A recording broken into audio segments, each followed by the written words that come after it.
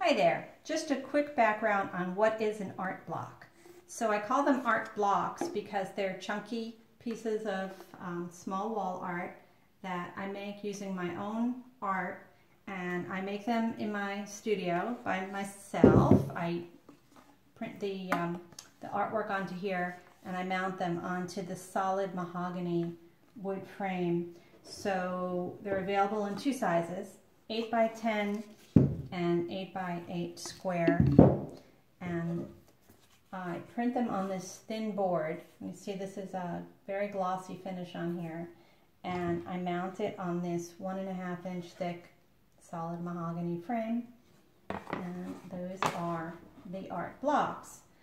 I make them available from time to time just on certain images, so check back on my website often or watch on Facebook and Instagram. See you then.